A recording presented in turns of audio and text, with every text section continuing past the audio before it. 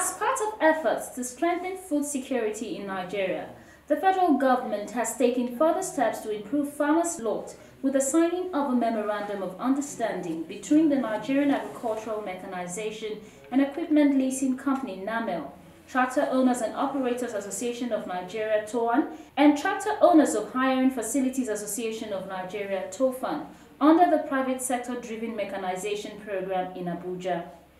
The key objectives of the joint MOU is to effectively make mechanized services available, accessible and affordable to Nigerian farmers through a public-private partnership to increase yields per hectare and move closer to attaining national food security.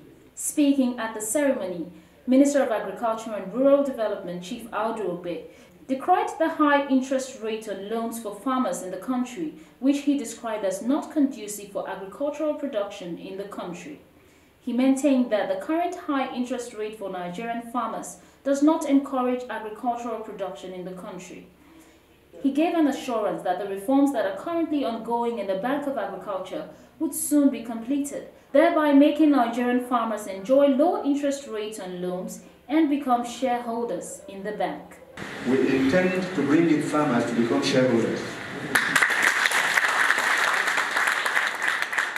And please, TOFAN, all of you, even as individuals, buy shares. We want to have a farmers' bank. The CBN announced that the Committee of Bankers agreed now to use what they call their credit ratio reserve, the CC or CRR, to bring interest rates on agriculture and manufacturing to 9%.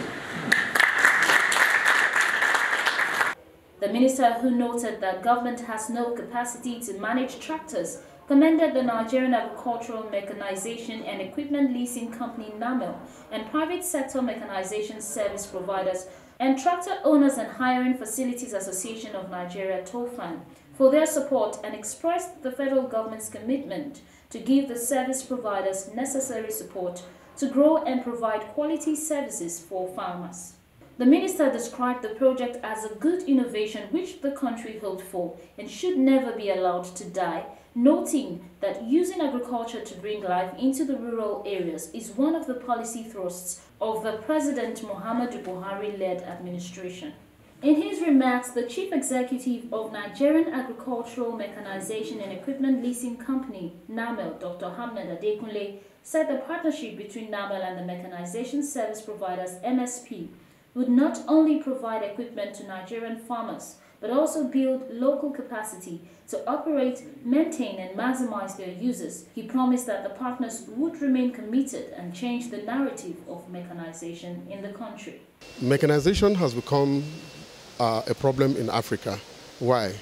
Because it's capital intensive and needs some special areas on application to increase productivity. He stressed the need to further strengthen agriculture in Nigeria through mechanization.